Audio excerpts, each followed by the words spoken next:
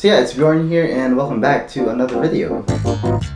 Today I wanted to talk about a little something about the creative side of photography and how I view it as a visual exercise. Now, most of the time, especially when we're starting out, we get too caught up in gear. Like what lens we have to use, what camera bodies we should have, what's the latest upgrade in the market, what that camera is capable of, when in reality, it all boils down to what you are capable of, the one controlling it behind the lens. Now I get it, gear matters to a certain extent, but that shouldn't in any way stop you from creating.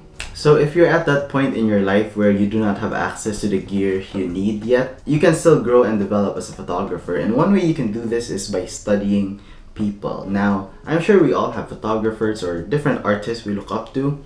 What you can do is study them, but go beyond just the technical aspect. Instead of just looking at what lens they put on their camera, try to see the lens in which they see the world, or in other words, their perspective and their process. And by studying this, by looking at this, you'll have a different angle on how you see the world, and this will eventually help you grow and develop as a photographer. And if you take photography back to its roots, you'll see that it's all about recognizing good light. Photography is light writing, or writing in light. That's all photography is.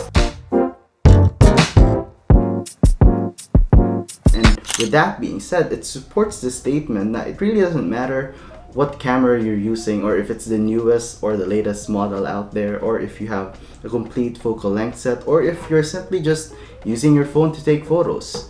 If you really want to develop and grow as a photographer or as an artist, what you can do is improve the way you see things, like recognizing good light in different places, in different circumstances, and using whatever you can at the moment, in this moment, to capture it. Which brings me to the point, and probably the most important one in this video, is to go out there and shoot.